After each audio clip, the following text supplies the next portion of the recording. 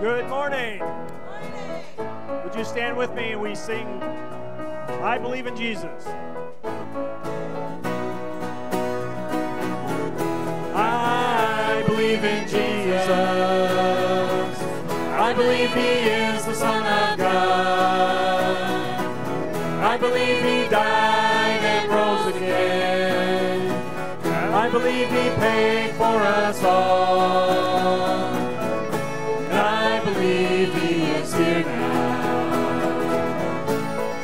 standing in our midst, here with the power to heal now, and the grace to forgive. I believe in you, Lord. I believe you are the Son of God. I believe you died and rose again. I believe you paid for us all. I believe you are here now, standing in our midst, here with the power to heal now, and the grace to forgive. I believe you are here now, standing in our midst, here with the power to heal now, and the grace to forgive, and the grace to forgive, and the grace to forgive. Amen. Find someone you haven't met yet this morning and greet them in the name of the Lord.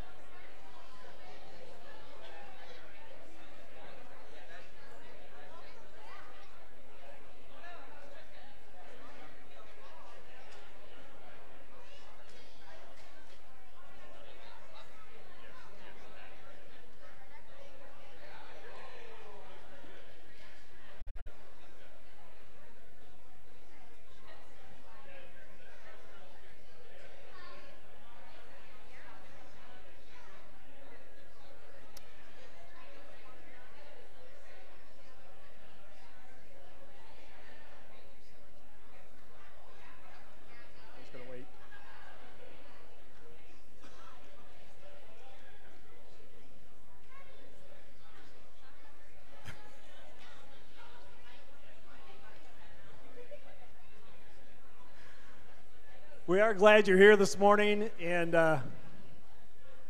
you are certainly welcome to continue the conversations after church, if you like. There'll be opportunity to do that. We'll leave the lights on for you, and you can just spend the afternoon here fellowshipping. On the end of each row, there's a little slip of paper called the People of Elkton Missionary Church. If you would take a moment and fill those out, we'd appreciate that. A couple of things. If you're a visitor here this morning and you'd like some information on the church, we'd be happy to send that to you if you put your address on there. And we always encourage you to put a prayer request on there if you have any. We'd love to pray with you for that. This week, actually starting last Thursday night, was our missionary church camp in Brown City, and that runs all week. So there's actually a musical concert at 2:30 this afternoon down at Brown City, and then there's evening services every night this whole week at 7 p.m. At Brown City Camp. The nice thing is they also live stream it, so Sue and I were able to watch that last night because we were on the road yesterday taking Angie and Norris to Detroit Metro Airport with 9 bags of luggage and 4 carry-ons and 2 kids. Yeah, they had to take the kids. We could have, but praise the Lord, we got a text from Angie this morning that they made it to Egypt, to Cairo, and just appreciate your prayers for them in the days ahead. I think he starts work tomorrow as a principal there. So take your bulletin out if you would. There's a couple inserts in there that wave it at me. Sorry, some of you are so conditioned to do that. I appreciate that. There's a few inserts in there. One is concerning Cross Lutheran Church and school. As I was telling David Foppo this morning, I think Missionary Church has taken over the school. A number of our folks are involved in teaching there, and Dave is the interim principal of the school, and so just opportunities to really make that as a Christian school in our community. So you have that insert. And then also the Operation Christmas Child, the shoe boxes. Next week we're going to show some videos. We're going to share a little bit about that. But it shows you on the back of the insert a few ideas about packing your shoebox, and so we're going to start working on that. And again, as the sales are in full steam for back to school, that you can get some supplies for that, and more about that later on. See, next Sunday, the 12th, we'll be starting some new series in our preaching, but also this will be our last picnic at the parsonage. So on August the 12th at 5:30, we'd love to have you come out, be a part of that. Last month we were able to pull out the water slide, and I think the water wars, I'm pretty sure I won. Because I ended up with, you think, Jim? I think, pretty sure that I won because I had the hose at the end. And so you have to take advantage of that when you can. But we'd love to see you out there. Just time of fellowship, and you might actually be continuing the conversation that you had this morning. Let's see. I think the other things you can see in there as far as the fall startup, this is August, which means that school starts real soon. And ministry kick off on September the 9th with a number of activities. Our acorn bank breaking, and if you don't know what that is, out on the foyer there's a place where there's plastic acorn banks, and yes, we get to smash those on the September 9th. The week before that will be our community service. It's just a great time for the Church of Elkton to come together and to worship together. So the United Methodist Church and the Wesleyan Church and us, we gather together outside of this building at 9:30 on that Sunday morning and worship the Lord as the Church of Elkton. And put that on your calendar. It's always a great time for that.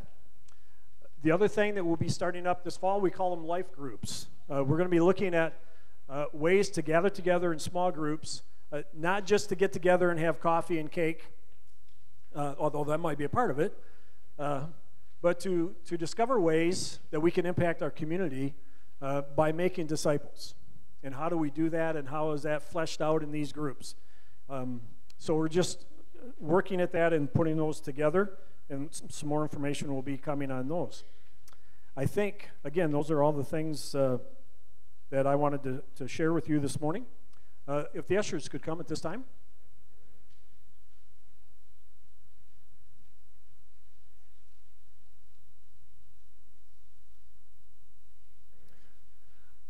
Let's pray. Lord, we thank you and praise you for this day, for the day that we can come together and worship you, the day that we can be in this place. Thank you, Lord, that we have the freedom to worship. Thank you that we can come as the family of God. Thank you, Lord, that we can give to you. Lord, that you one of your characteristics is you are a giver. And so, Lord, we can be more like you as we give. And I pray that you would take these tithes and offerings today, Lord, and you would use them to further your kingdom. You would use them to make an impact in our community. Lord, there are lost people here, right next door, right in our place of work, where we go to school, where we interact. Lord, I pray that you would just give us opportunities to share that life-changing message of Jesus Christ with those around us. And we thank you, Lord, as we give, that message can go out from here and around the world. And we thank you for that in Jesus' name. Amen.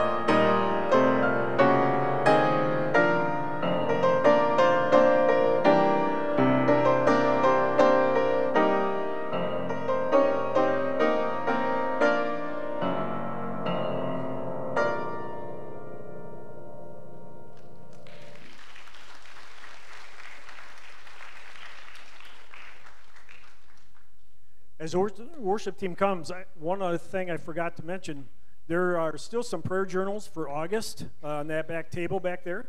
It's not too late to get those, pick those up, and to use those as prayer prompters every day through the month of August. So we'd love to have you take those with you. Let's continue to worship.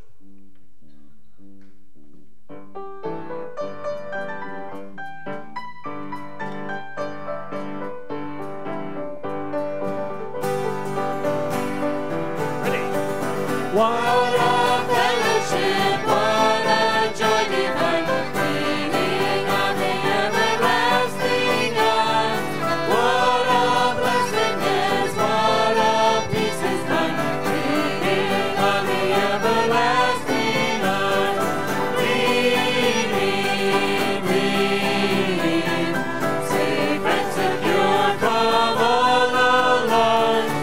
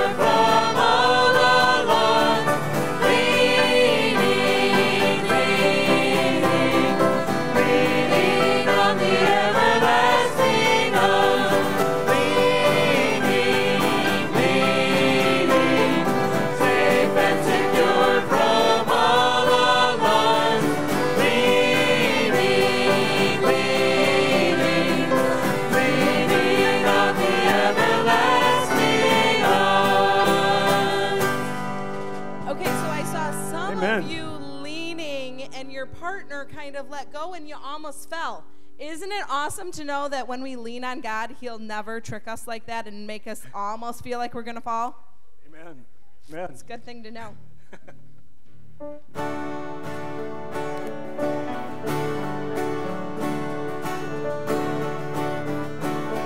My heart is overwhelmed. I will look to you alone. God my rock, God my rock, God my rock. You will stand when others fall. You are faithful through it all. God my rock, God my rock, God my rock. In the blessing, in the pain. Through it all you never fail me. You are the strength of my heart. You are the strength of my heart. I can rely on you. I can rely on you. When I struggle to believe, you have not let go of me. God my rock, God my rock, God my rock. Carry through the darkest storms, you have held me in your arms. God my rock, God my rock, God my rock. In the blessing, in the pain. Through it all you've never failed me. You are the strength of my heart. You are the strength of my heart. I can rely on you. I can rely on you. You are the joy of my life. You are my song in the night. There is no one as true. Jesus, I trust in you. Jesus, I trust in you. Jesus, I trust in you. Jesus, we trust in you. Jesus, we trust in you. You are the strength of my heart. You are the strength of my heart. I can rely on you. I can rely on you. When my heart is overwhelmed, I will look to you alone. God my rock, God my rock, God my rock. You will stand when others fall. You are faithful through it all. God my rock, God my rock, God my rock.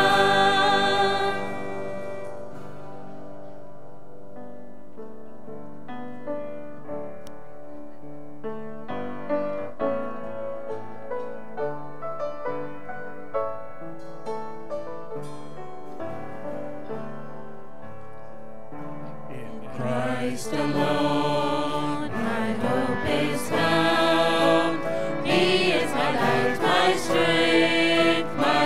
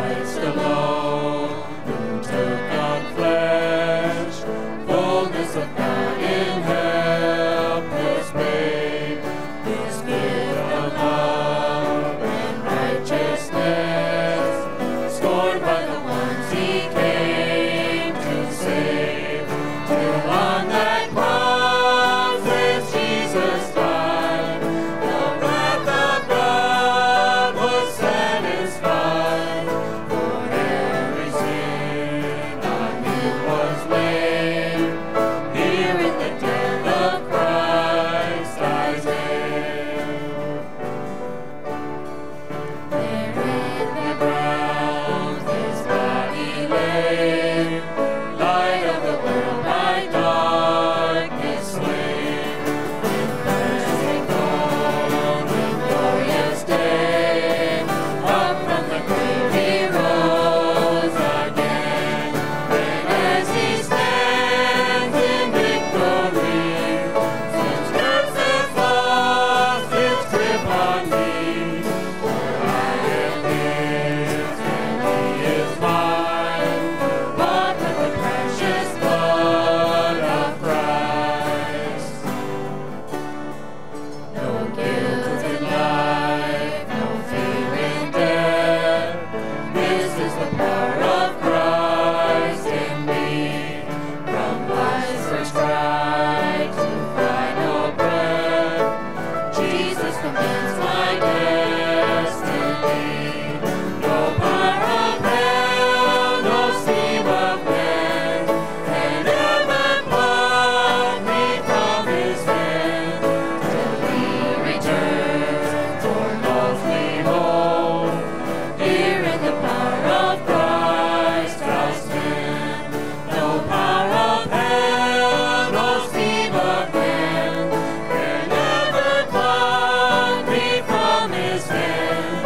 Till he returns or calls me home, here in the power of Christ I'll stand.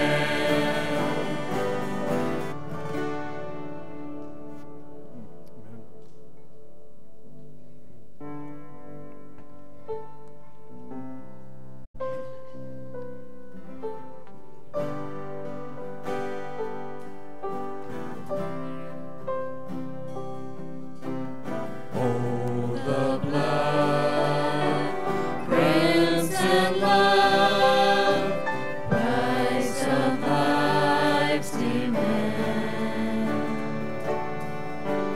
Shameful sin placed on him, the hope of every man. The blood of Jesus washes me. Oh, the blood of Jesus shed for me. What a sacrifice that saved my life. Yes, the blood, it is my victory.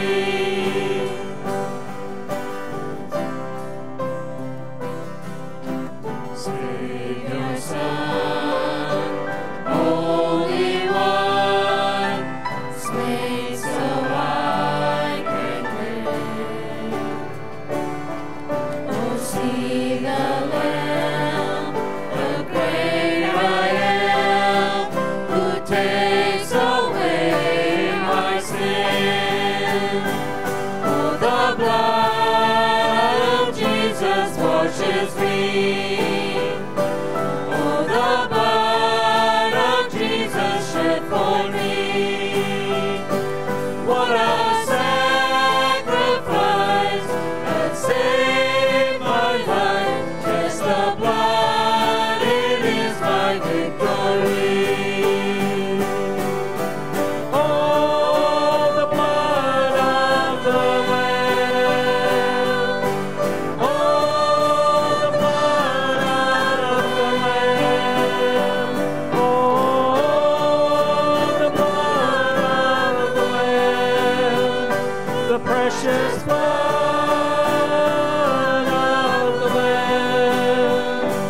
What a sacrifice that saved my life. Yes, the blood, it is my victory.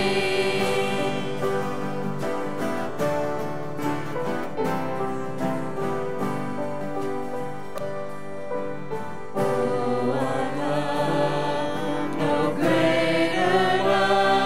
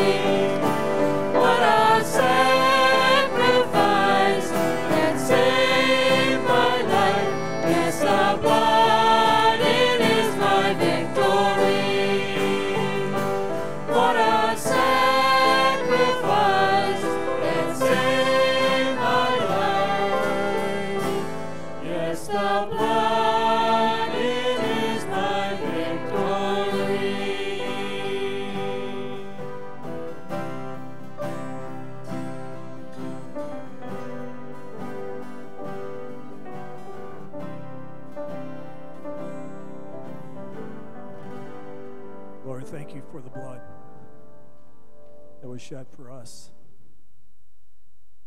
That the demonstration of God's love,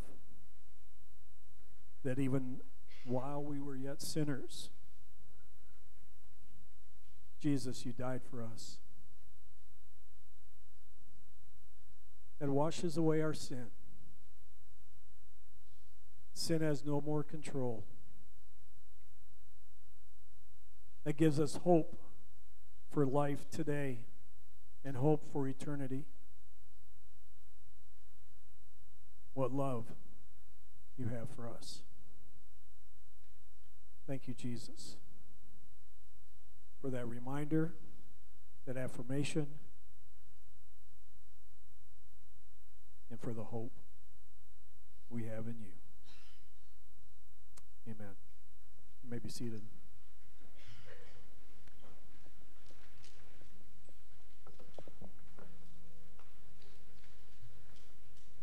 I believe the preschoolers can be dismissed. Preschoolers dismissed for junior church.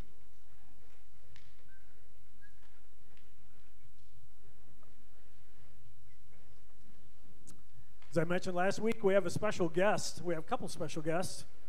Well, there's a number of special guests here, but only two of them that are going to come and talk, I guess. Robert and Rosa, come on up. Robert Harmon is no stranger to many of you. He's strange, but he's no stranger to many of you. No stranger than you. No stranger than I am, but so that's good. But they're going to be sharing what God is doing through the Accelerated Bible Translation, Wycliffe, and we're just going to let you go. Would you like to speak? You can have heard that one, yeah. Okay, here you go. Go ahead. First, I want to thank you all for your partnership, because without you, we wouldn't be able to go to all the different places that we go to help people translate the Bible into the mother tongue. Yes, it's always good to come back home. As we lived here for a while, and as Reggie said, we know many of you. Do you have some pictures there, David? There we go. Vision 2025. Back in the late 90s, there were several Bible translation organizations that got together and looked at the rate at which new languages were being started to translate the Bible into their languages. And as they looked at the rate that things were happening, they determined that at the rate it was going, it would be 2150 before they started translating the last language. And prayerfully, they considered it and said, that's not soon enough. And they set the goal of 2025, taking 125 years, which would mean seriously accelerating the rate of translation. A lot of people said that's not possible, and yet committed to move forward toward that goal. It was actually while I was here 4 years ago, in 2014, that my boss was testing a new methodology. And we spent quite a bit of time on the phone while I was here. We were down at Brown City Camp talking about how do we go forward. Was Wycliffe Associates going to get behind this? What was going to happen? They finally committed amount of money to put some money in the budget for the next year. And the expectation was set that with the amount of money they put in the budget, that we would work with at least 25 languages, helping them get started with translation in the next year. Because of the way God works, we worked with over 200 languages in that first year. And since then, have worked with over 1,200 languages, helping them get started with Bible translation. Over 250 of those have already completed their New Testament, and many are working on their Old Testament in the last 4 years. Next slide. MAST. Mobilized Assistance Supporting Translation. This is the methodology. It's a simple process, 8 easy steps of helping nationals to translate the Bibles themselves. In the past, we would recruit somebody like you, go to another country, learn the language, and translate the Bible into their language. The philosophy was one family, one language, one lifetime. And many times, a family would spend 30, 40, 50 years translating the Bible into another language. With progression, one of the things that we looked at, when Bible translation started, the first translations from the Greek and the Hebrew were done by people that spoke the language and wanted to have the Bible in their language. We've cycled back to that now. Rather than outsiders come and learning the language, it's back to working with nationals and helping them to do it. Church ownership is the other key issue. As opposed to other support organizations, other parachurch organizations being the ones responsible for Bible translation, the goal is getting the local church people in the countries where the languages are, as well as support from the home country, but in the languages where they are, of taking responsibility for Bible translation. I talk about 5 E's. The first is that we need to engage the local church. They need to know about the opportunity. Many places around the world still haven't heard that they can actually translate the Bible into their own language with appropriate training. Usually, it doesn't take a lot of encouraging once we've taught them, we've presented them with the opportunity. But the goal is not just for us to be in charge, but for them to be in charge, and it be their project, not our project. The second E is to enable them with methodology. Teach them how to do it. But once again, along with teaching them how, part of it is inspiring them to do it. Just because you know how to do something doesn't always mean that you're committed to getting it done. And that's part of the thing. And much of that, once again, comes from the work of the Holy Spirit, working to touch their hearts to make decisions about what they're going to do.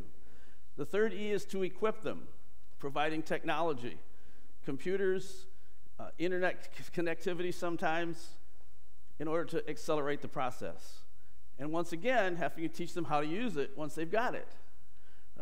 At the workshop that Rosa was at recently, many of the people, we do an assessment at the beginning to see how their skills are in a number of different areas. One of them is computers. And several of the people said, oh, so that's a computer. I've heard about those things, but I've never really seen one before. And so that's what we have to deal with sometimes in moving them forward. Then we talk about empowering. You hear that word a lot. But we realize and try to encourage them that we're not the ones that empower them. It's the Holy Spirit that empowers them. And that it's important that they realize that their power comes from the work of the Holy Spirit in them. And then the fifth E is to encourage them as we follow up and see how things are going. This is a map of the Pacific area.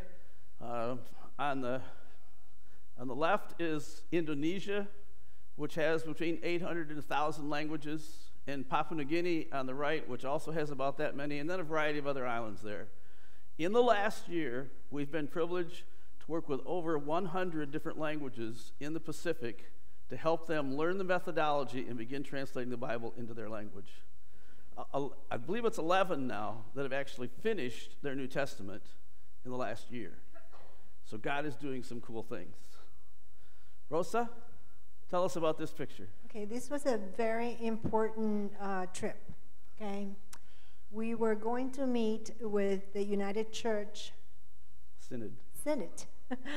And like I said, it was very important because this meant that the church was going to be the one in charge. They were going to take over instead of us coming there to, this is where it's done. So that trip was a 2-hour trip from the main island to a very small island. And the girl on my right, her name is Yara, and Yara and I became very, very, very tight friends. And when I mean tight, very tight, because that boat would not stop going up and down, up and down, up and down.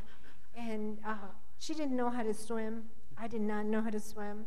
And we bonded immediately and started praying. And Jesus was our main focus the whole 2 hours. I mean, we literally hung on to each other the whole 2 hours.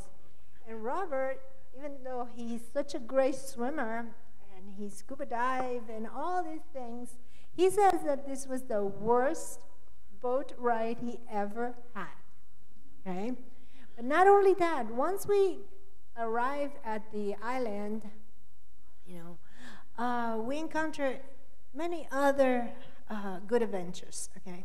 And one of them that would never go away from my mind was meeting this old gentleman who was eating snack with Jara and I, and he started telling me his testimony, how he became a Christian. And he said to me, you know, Rosa, I used to be one of those Papua New Guineans that ate people. Oh my gosh. You know, I was like in shock. I could not speak any longer. I kept looking at him and looking at him. But I started to think, oh my God, how awesome is our God that all the way over there, this person that had never heard of God had given all those awful belief and also, and not awesome, but I mean, all these, to me, weird ways of life. You know, he had been such a good person to accept Jesus and have him in his heart, and now working so hard to help the other people around the villages there. So it was amazing to see, you know, how God works. But not only that, you know, a little fear stayed in me, because that night we were staying at this hut, yeah. And next to our hut, there was where the ladies were cooking. But these ladies were cooking all night long, okay? And they were just singing and cooking, singing and cooking. In my mind, I thought, oh, what if there's some of these people that are not really saved? They decide to hop up here and take us down and kill us and cook us. You know, but you know, I woke Robert up, and you know, we were just like, don't worry, you know, we'll pray. You know, God is here with us. So no problem. You know, so that was that trip that was unforgettable. But it was very, very important. Yes, the people on both ends of this picture. The guy in the white shirt with the red stripes was the bishop. He was the one in charge, and the guy on the other end, Reverend Ignatius, were the two people we had worked with, had invited us to this synod meeting so that we could present about Mass and about Bible translation. They voted to do three things that were very significant. First of all, they voted as a church to partner with Wycliffe Associates in Bible translation for the 60-some languages in their region that needed to have the Bible, and that they would partner with us to do that.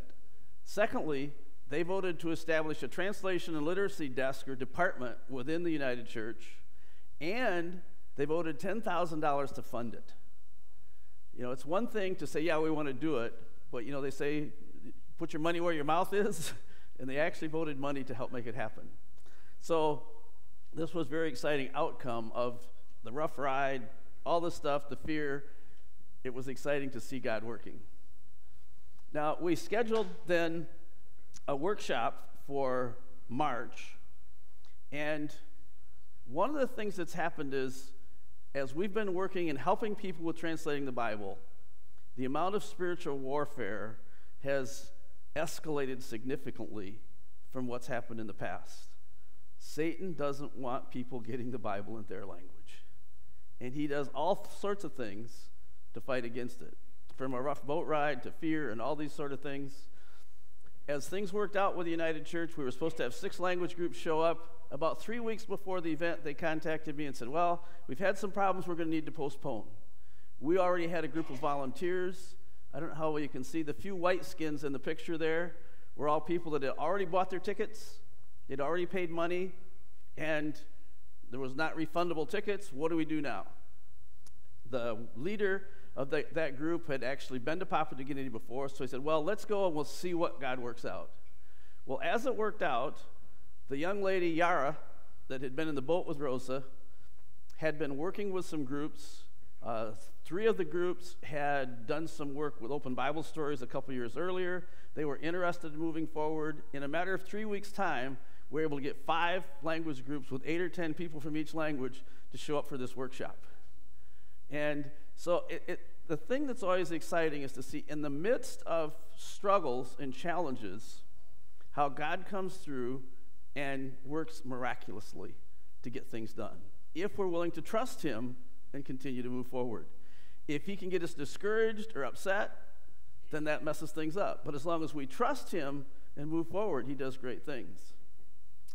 Then a month after that, I was off to Togo in West Africa.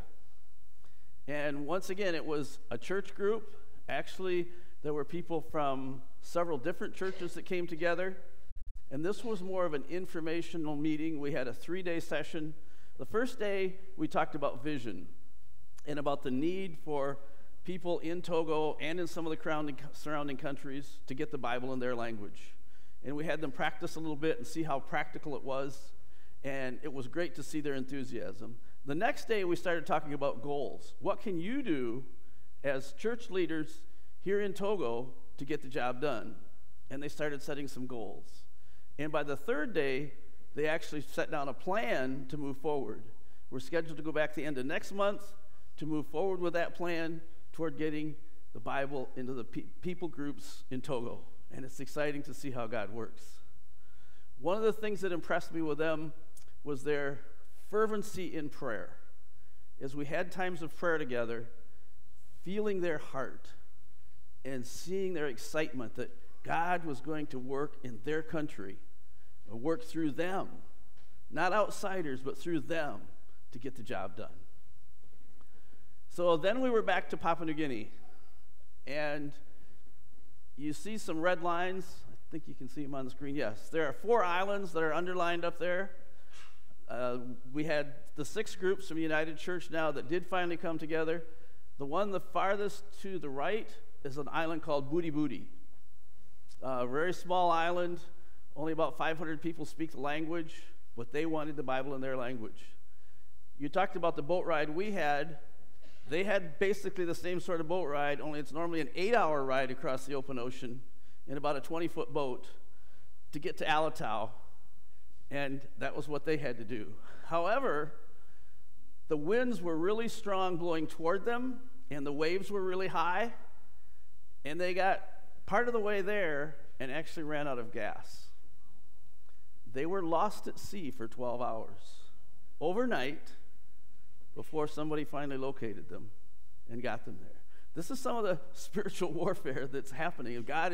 Satan is trying to prevent them from getting God's word. But they made it and did a great job. There's the 6 groups working together, one at each table.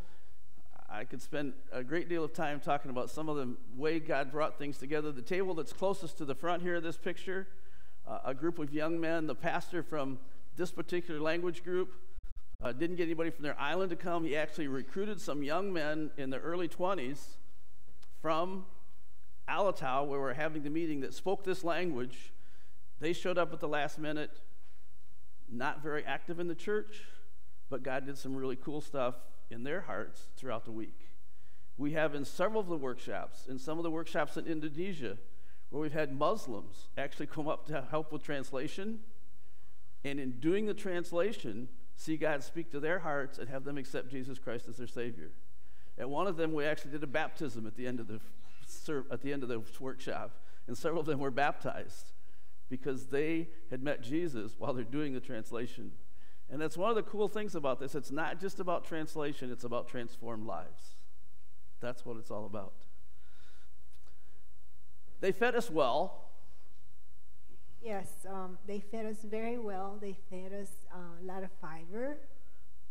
On the right side, you could see this beautiful plate. And guess what this is made of? It's made from a palm tree. It's called sago palm. And what they do is that they take the inside of the palm and they mash it up very well. What else do they do? Oh, they cook it one way or another. I don't know, but they cook it, and then they added scrambled eggs and tomatoes and chives. You know, the ladies that were doing the cooking, you know, wow, those ladies were there from 7 o'clock, I think, till like 9 o'clock, because they did breakfast for the translators, snack, lunch, another snack, dinner. I mean, they were working around the clock. Wow, it's awesome to see, the Yes. devotion. It's interesting actually eating wood. So, not real nourishing, but it does give you lots of fiber. So, and then Rosa, tell them about your group. No, but I want to say that, this lady that made that special dish, she took a long time to do it. So, it was a very special occasion for us, okay? Because it was another of the, Wendy, another of the people that came with us, and it was her birthday, so she made that for her, and us, So this is before you talk about your group, when we got there, one of the first people that we saw, oh, yes. Rosa turned to me and said, Guess who I saw? The first person that I saw was that person, that tall, the older man that I had seen in the other island before, the one that told me they had eaten people. Robert. First Robert, one she encounters is the guy that eats people. Who is there? Yeah. So this was my group. My group was one of the smallest group. We only have 5 people. And my group was, I don't think they had very high education. I think the highest education was like 6th grade, I think, But the enthusiasm that they had was amazing, One of the people that is not there was the oldest one in the group, and he was sick at the time. But poor thing, he couldn't see. We gave him a pair of Robert's glasses so that he could, do his work. And none of them had seen a computer before, okay? But you should have seen them typing with one finger at a time, especially the lady to the right and the gentleman on the left. They were eager to learn. But I said, oh my gosh, this way, we're never going to be done. We're never going to be done. And, we're going to be maybe halfway done. So I had to kind of speed the process. I'm not a good typist, but, I put it all in God's hand.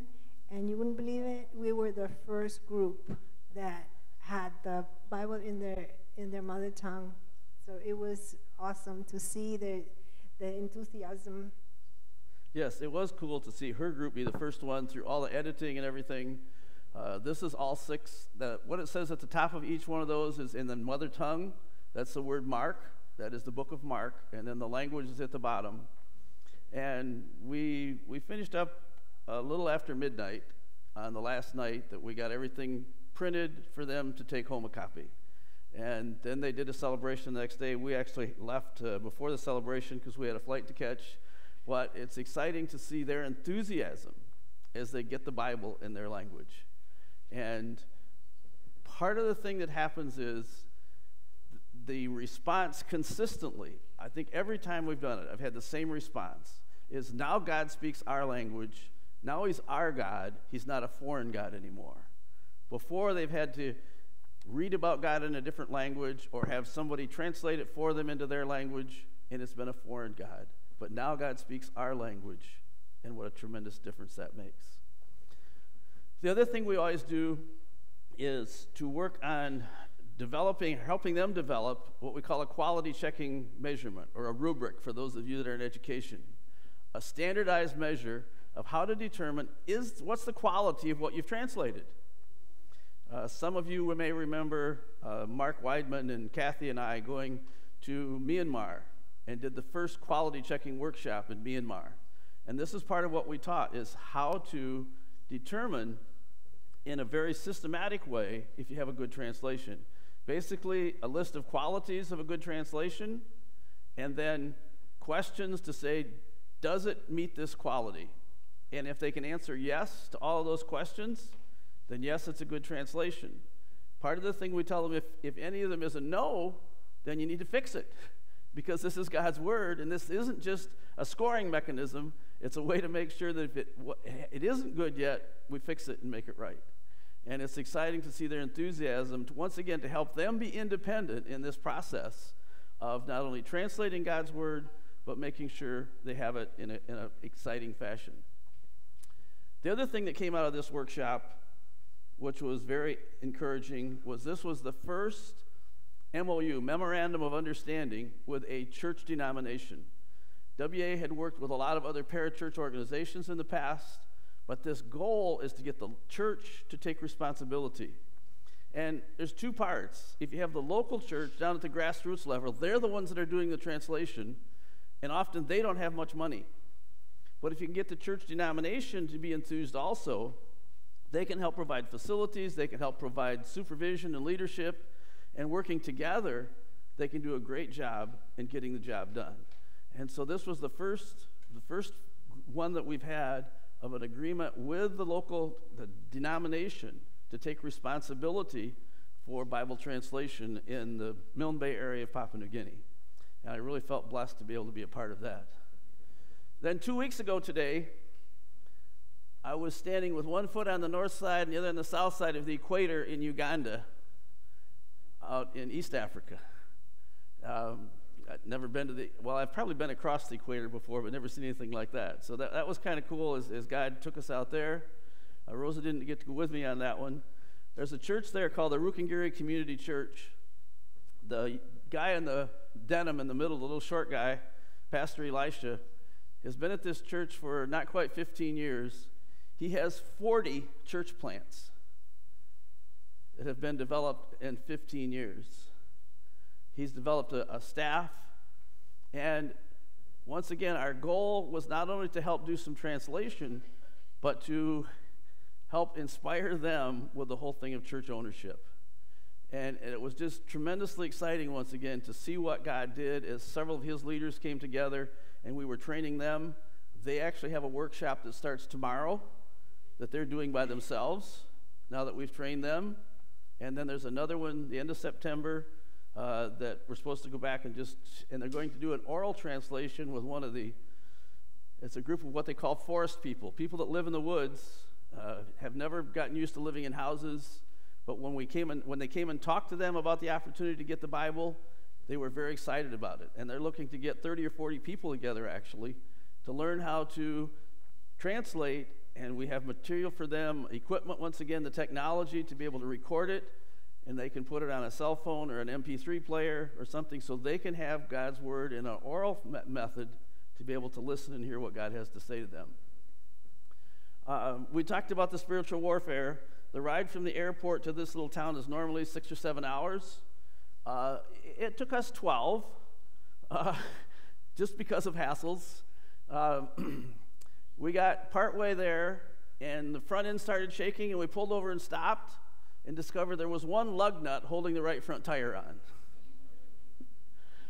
And if you look at that picture closely, you can see that there are only 2 studs sticking out. There were 3 studs missing. We managed to find a nut and get the tire bolted on, so we had two bolts holding it, and got to the next town. This was Sunday afternoon, and we found this mechanic who brought his toolbox, that white bag, with all his tools in it. And he came, and he actually had 2 lug nuts, so we now had 4 instead of 2, and managed to get about another 30 or 40 kilometers to the town where the driver lived. And he stayed over and got the car fixed properly. Somebody from the church came and picked us up. So we finally got there about 10:30, 11 o'clock at night on Sunday night when we were supposed to be there at noon. So things got delayed, but that often happens. Like I say, Satan is working hard to keep this from happening. When we did get there, we didn't have any luggage. It's the first time I've ever not had any luggage get there. We had 4 suitcases, all the training materials I had, of course, clothes, all that fun stuff. And it was the middle of the week before we got any of that. So it's just exciting to see God work. Here's the group of people, the 6 people that from the one language group. There were supposed to be 10, only 6 showed up. And you see them have a copy of this in their hand. Because there were only 6, and we actually only had 4 days, they translated 1st and 2nd Peter. And they were able to take home, each one took home 2 copies for them to read and to share with a friend. The other thing, in their other hand, is a certificate of completion. We did that partially because in talking about the goal, once again, their goal was not just to go home and continue translating, but we had challenged them for each one to find 4 or 5 people that would work with them so that instead of having 6 people translating the New Testament, they'd now have 30 or 40. And their goal is to finish the New Testament in the next 3 months and to finish the whole Bible in the next year. And to see that enthusiasm and excitement is part of what keeps me going. The older gentleman in the middle there, oh, not quite, the older gentleman in the middle there, well, just to the right, is Nathan. Nathan is 81 years old. And one of the things we had each person do in the final day when we do our celebration, we had each one of them read in their mother tongue 2 or 3 of the verses that God had spoken to them with as they were doing the translation. And after they had finished, after Nathan had finished, I said, Nathan, I have a couple questions for you. I said, Nathan, did you ever expect to get the Bible in your language? And he said, no, he had pretty much given up hope on that at 81. The second thing I said was, did you ever think God would use you to help get the Bible in your language? And he got a big smile on his face and said, no, I never thought that would happen. And the third thing I said is, what difference is this going to make, having God's word in your family and your community? And he went on for several minutes talking about how blessed they were and what he was looking forward for God to do because they now had God's word in their heart language. And it's just so exciting to be a part of that. And you, as partners with us, are a part of that. Without you, this wouldn't be possible, both with financial support and with prayer. As I said, it's amazing all the stuff that Satan is doing, try to keep it from happening. And we need your support prayerfully to hold up the work that will continue to move forward. We have 3 goals at a workshop. One is spiritual growth. We don't just go and teach them how to translate, but we need to challenge them spiritually in their relationship with Jesus. Because translation is not an academic exercise. It is a spiritual exercise. This is God's word that they're translating. And most of them that were there, well, any of them there that were understood English and their language, I could go to their village and they could translate for me. So translation is not the issue. And the few organizations that are opposed to the mass process, it's not about the translation, it's whether or not they can understand the scripture so they can translate it accurately. But who is it that gives us understanding of the scripture? Education helps, but where is it that we get that understanding? It's the work of the Holy Spirit in our hearts. He's the one that enlightens us. He's the one that illuminates scripture for us. How often have you read a passage of scripture several times and you read it again and all of a sudden the Holy Spirit says something and it really speaks to your heart? Where does that come from? Scripture didn't change. It comes from the Holy Spirit working. And that is so important that we emphasize that this is a spiritual exercise. It's the Holy Spirit working through you to bring this about. We try to train and inspire, teach them the methodology, but then also to inspire them to use it. The thing that we talked about of this group that has this goal of going home and recruiting others and training them so that they can finish in as short a period of time as possible. And then the last is providing it in as attractive format as possible. It takes a lot of work in a short period of time to go through and get it edited and looking nice so that it looks like the Bible, not just like some other document. And we feel that God honors that for them to take home as they present it to other people. And that's one of the things that we strive for. This is not a sunset. As you often see in missionary presentations, this is a sunrise. This was taken out over the valley there. In fact, about where the sun is was in line with where the church was from where we were staying. But very much for the people in Uganda, this is the beginning. They're excited about looking forward to getting the Bible in their heart languages. And one of the pastors in particular has a heart for the Congo. He's already contacted some people there about taking the process to the Congo and getting some of the language groups there, teaching them how to translate the Bible into their language. It's the beginning of something new that God is doing. And a couple verses that come to my mind. One, as we talk about all the spiritual warfare, we have the promise that Jesus said, greater is he that is in you than he is that's in the world. He said, in this world, you might have trouble. Casey corrected me there. It's not that you might. He says you will have tribulation. You will have trouble. You can expect it. And on this last trip, we had a variety of things before we ever left the country. We were supposed to have 3 flights. We ended up on our very first flight. It got delayed so much that they rerouted us. All 4 of those flights were delayed. Then the problem of getting there, luggage not getting there. In the midst of all of it, one of the guys that went with me, I turned to him a couple times and I said, Mickey, God must have something really exciting in store because Satan is fighting so hard against it. And when Satan is fighting that hard, I have learned over the years that's usually an indication that God's got something really cool that he wants to have happen. And if Satan can get me discouraged, get me messed up, give me a bad attitude, then he can interfere with that happening. But as I continue to trust in him, God can do some fantastic things through it. So there's that. And then I'd like to take just a minute and look at 1 John chapter 3. If you have your Bible, you might want to turn there. 1 John chapter 3. In verse 11, he says, this is the message you've heard from the beginning, that we should love one another. How many of you have ever heard a pastor preach on the fact that we should love one another? Okay? The message from the beginning, right? We all know about that we should love one another. Pretty straightforward. If you go down to 16, verse 16, he says, we know what real love is. How do we know what real love is? Because Jesus gave up his life for us. So he's saying that's the standard of real love, that Jesus gave his life for us because of his love for us. And he goes on to say, so we ought also to give up our lives for our brothers and sisters. How many of us would be willing to give up our life for a brother or sister in Christ?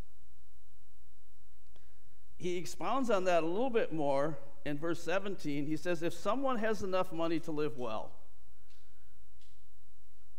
most of us in this room have enough money to live pretty good. We're doing quite well. And he goes on and says, and he sees a brother in need, but shows no compassion. He says if we're doing well and we see somebody in need and we don't show compassion. Now, what kind of need? Is he just talking about financial need? Or how about spiritual need? These brothers and sisters that we've gone to share with have a desire to share with their families, the people in their communities, to be able to have God's word in their heart language so that they can understand the love of God and they can become disciples and grow in their relationship to him. So that's another kind of need that is out there. So if he sees a brother and sister but has shows no compassion, how can God's love be in that person? If someone has enough money to live well and sees his brother or sister in need but shows no compassion, how can God's love be in that person? Dear friends, let us not merely say that we love each other, but let us show the truth by our actions. It's one thing to say we love our brother, but what are we doing about it? Am I willing to give up my life, or how about my lifestyle? Am I willing to live a little bit more meager lifestyle so that others, brothers and sisters in Christ around the world that have a need, that need can be met? Or am I so intent on my life that I need to maintain that. And finally, in verse 19, he says, our actions will show that we belong to the truth, so we'll be confident when we stand before God. He's saying someday we're all going to have to stand before God and give an account. And what am I going to have to say? Yeah, God, I had a good life and I really enjoyed it. And yeah, I knew that there were people in need, but I wasn't willing to take my time and go help them. Not just my finances, but what about my time? There are lots of people that still need God's word around the world. And how am I going to respond? And when I stand before God, what am I going to say to him on that final day? To say, okay, God, you spoke to my heart, and I chose to go forward. As you've heard me say sometimes in the past, when I first heard about the opportunity with Wycliffe Associates about being involved, and I sent an email to Melody at work, and she responded with 6 words that changed our life. She said, go ahead and check it out. 6 little words that as we began to seek God's will made a tremendous difference in our lives and how God has blessed not only us but through us, and allowing God to work in and through us to bless other people. So as I would challenge you this morning, as God speaks to your heart about your love for other people, do you have that compassion to reach out and help others? Or is your primary concern maintaining your lifestyle? And that's between you and God, because someday you will stand before him and give an account. God, we thank you for the opportunity that you have given us to share here with brothers and sisters in Christ, people from our family, people that we know. But God, as we've shared with family around the world, to see you work and to see the excitement as people hear about you and have the opportunity to get the Bible in their language. But God, we know there's still much to be done in the next 7 years to reach Vision 2025, to get a Bible in every language. And so we just ask that as you would touch people's hearts here, that you would give them the courage to say, yes, God, I'm willing to trust you, and have the compassion to step out and do what needs to be done to get your word to those that don't have it. Thanks again for all you're doing in our hearts and lives, and we commit it to you in Jesus' name. Amen. Thank you.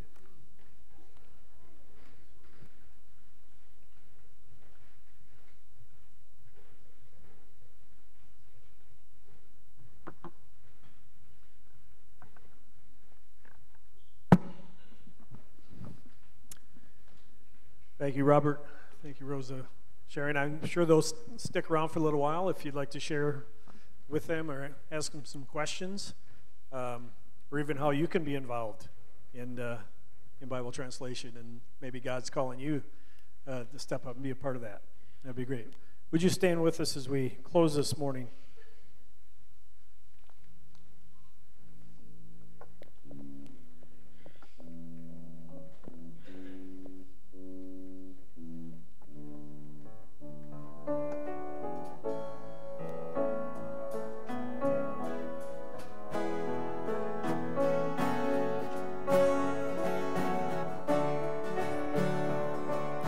Standing on this mountain top, looking just how far we've come, knowing every victory you were with us, kneeling on this battleground, seeing just how much you've done, knowing that for everything was your power in us. Scars and struggles on the way, but with joy our hearts can say, yes, our hearts can say,